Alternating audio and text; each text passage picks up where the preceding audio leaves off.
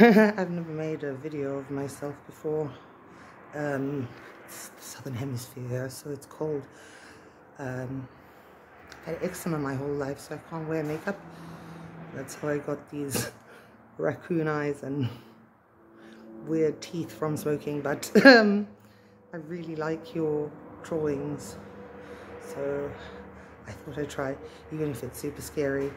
And then I have two quote things that I think about all the time when I'm having a bad day, so I wanted to I've got them here.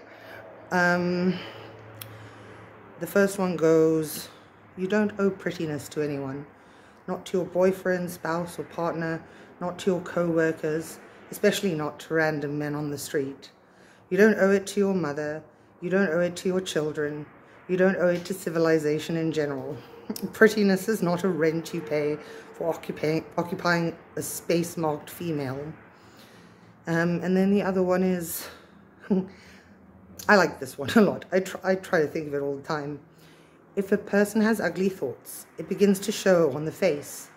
And when that person has ugly thoughts, every day, every week, every year, the face gets uglier and uglier until you can hardly bear to look at it. A person who has good thoughts cannot ever be ugly. You can have a wonky nose and a crooked mouth and a double chin and stick out teeth.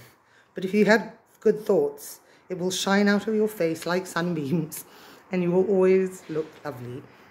So I hope that's true.